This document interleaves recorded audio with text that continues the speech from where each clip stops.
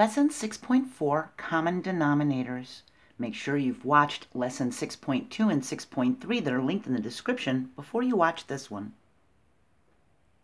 We can write a pair of fractions as fractions with common denominators by finding multiples of the denominators and using a common multiple as their common denominator. We have 1/2 and 1/3. We write the multiples of 2, because that's the denominator, and the multiples of 3, because that's this fraction's denominator. The multiples of 2 are found by skip counting by 2's, and the multiples of 3 are found by skip counting by 3's, and we see they have a 6 in common, so we can use 6 as the common denominator. And we think, what can we multiply this 2 by to equal 6? Well, 2 times 3 equals 6. Then we multiply the numerator by that same number. Now we'll get the new numerator. 1 times 3 is equal to 3. We do the same thing for 1/3. We ask ourselves 3 times some number is equal to 6. That would be a 2. So we're going to multiply the numerator by 2 also. We multiply 1 times 2, and that's a 2 for the new numerator. We will create a fraction pair that have a common denominator. They will have the same number as their denominator.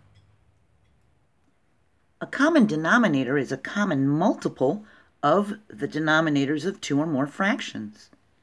Here we have 4/8 and 6/8. They have the same denominator. They have a common denominator. And common denominators are needed to add, subtract, compare, or order fractions. That's why we need to learn to make common denominators. Fractions with different denominators represent wholes that are cut into different parts. This model is cut into thirds, and this model is cut into sixths. And they're the same length. They're just cut into a different amount of parts. Fractions with common denominators represent wholes that are cut into the same number of parts. Both models are cut into sixths. And common denominators are needed to add, subtract, compare, or put fractions in order by their sizes. We can use paper folding to find a common denominator for 1/2 and 1/3. We use 2 pieces of paper that are the same size. We fold one in half, so this one's folded vertically, and the other into thirds. We draw lines on the fold. Then we fold each paper so they have the same number of parts. So it would look like this. So we take this one that we folded in half vertically, and we fold it here and here. And we take this piece of paper and we fold it vertically in half like this. By combining the folds, we make sixths. And 1/2 and 1/3 have a common denominator of 6. After we folded this one in half, we folded it into thirds, so it had the same folds as this one. And after this one was folded into thirds, we folded it into halves like this one. We make sixths. And we can write 2/3 and 1/4 as a pair of fractions with common denominators by using common multiples and multiplication. We list the multiples of each denominator, so we need a 3 and a 4. We write the multiples of 3 as skip counting by 3, 3, 6, 9, 12. We write the multiples of 4 by skip counting by 4, 4, 8, 12. And we see they can meet at 12. And we choose the lowest common multiple. We can stop writing our list of multiples as soon as we find the one they have in common. A common multiple can be used as a common denominator. 3 and 4 have 12 as a common multiple. So that will be our denominator for 2/3 and 1/4. For 2/3, we think, looking at the denominator, 3 times some number is 12. Well, that's 3 times 4. We need to multiply the numerator by the same number, 4. Now we can do 2 times 4 and get our new numerator, 8. For 1/4, we think 4 times some number is equal to 12. Well, that would be 4 times 3. We multiply the numerator times the same number, that 3, and that gives us 3/12. So remember, the numerator and denominator need to be multiplied by the same number, or one of them will get jealous. By making common denominators for fractions, we can find out if they're equivalent fractions. Are 6/8 and 3/4 equivalent fractions? We have denominator 8 and denominator 4. We write the multiples of 8 and the multiples of 4. We see they can meet at 8, so this one doesn't even need to change. It's already at 6/8, so it stays the same. We think we need to turn this one into a fraction that has 8 for a denominator, so we think 4 times some number is equal to 8. That would be 4 times 2. We multiply the numerator by that same number 2, and we get a 6. That means we have 6/8 and 6/8. So yes, they are equivalent fractions. And if we write this 6/8 in simplest form, we would see they are equivalent. We learned about writing fractions in simplest form in the last lesson, 6.3, which is linked in the description.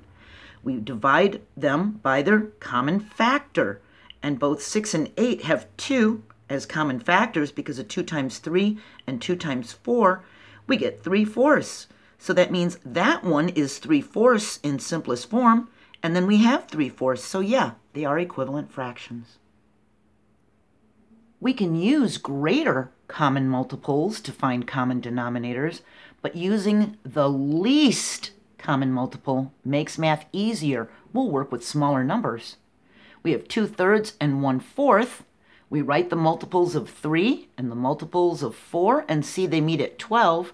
They also meet at 24. If we use the 12 as the common denominator, we would do 3 times 4 is equal to 12. Then we would have to multiply the 2 times 4, so it's the same number. We would get 8/12. We would multiply 4 times 3 to equal 12. We would have to multiply this numerator times 3. We get 3/12. If we use 24, we'd have to ask 3 times some number equals 24. That would be 8. We'd have to multiply the numerator times 8, and that would give us a 16. We'd have 16/24.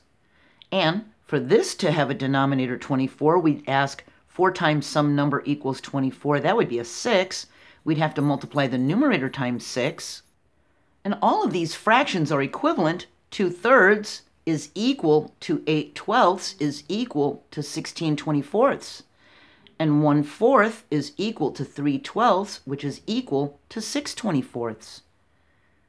They are all equivalent fractions. These are equivalent to each other, and these are equivalent to each other. Emma has 2 same-size pies cut into the same number of equal slices. 1/3 of the apple pie was eaten, and 2/5 of the cherry pie was eaten. What is the least number of slices into which both pies could have been sliced?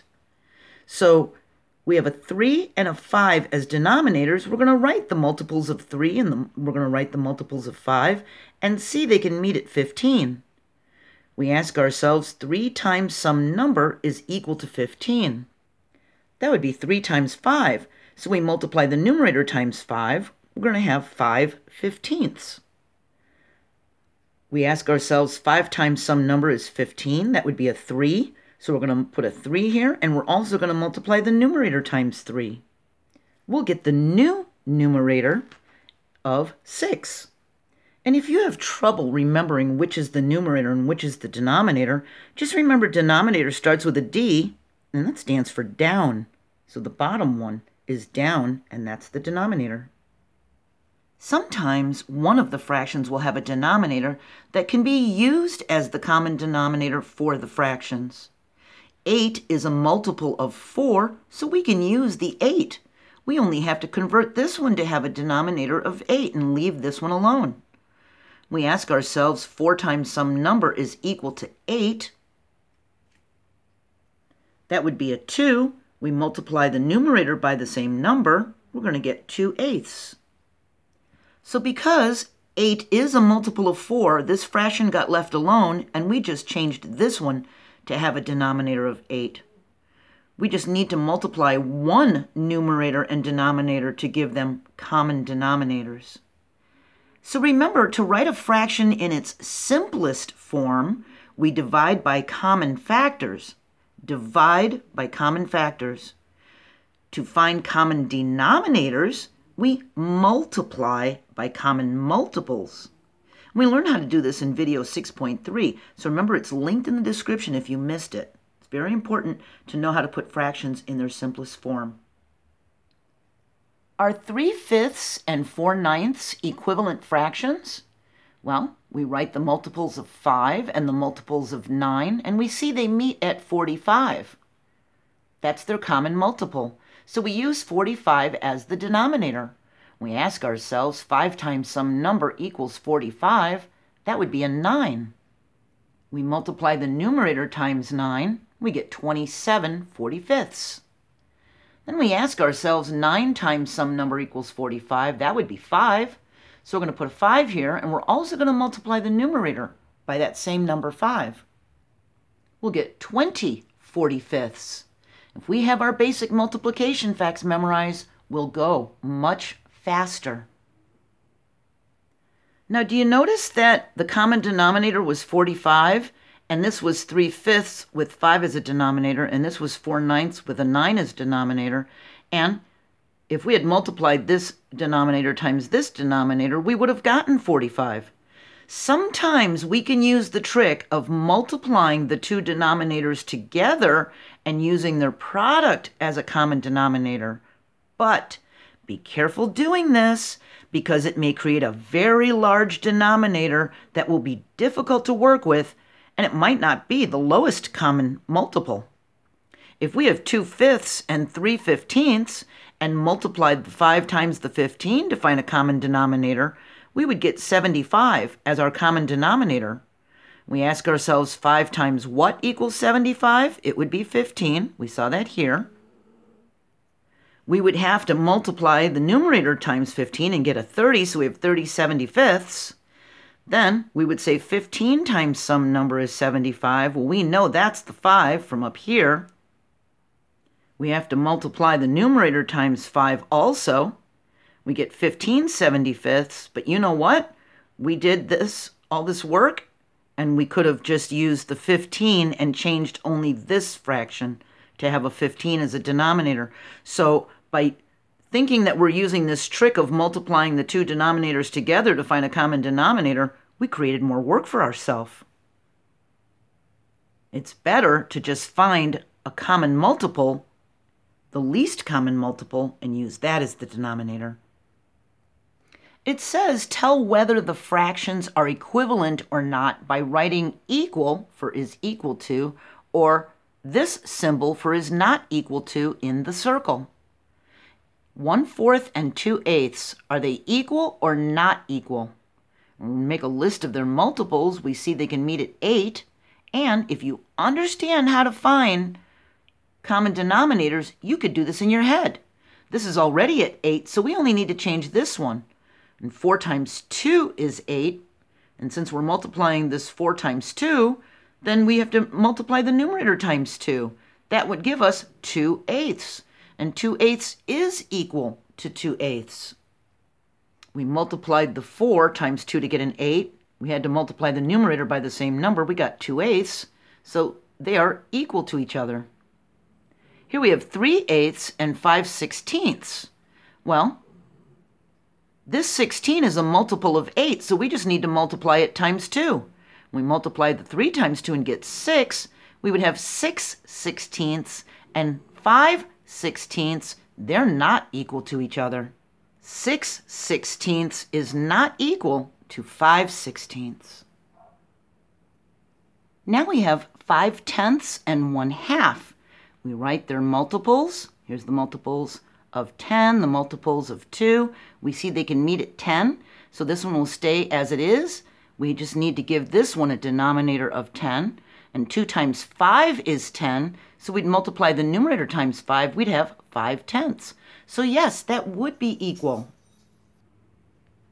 2 times 5 is 10, and 1 times 5 is 5, so that's 5/10. So that is equivalent to 5/10, and we have 5/10, so yes, that's equal. So remember, when making common denominators, we need to multiply the numerator and denominator by that same number so the other one won't get jealous.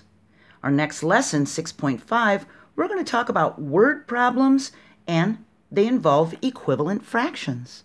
I hope you have a wonderful day, and I hope I see you there. Bye.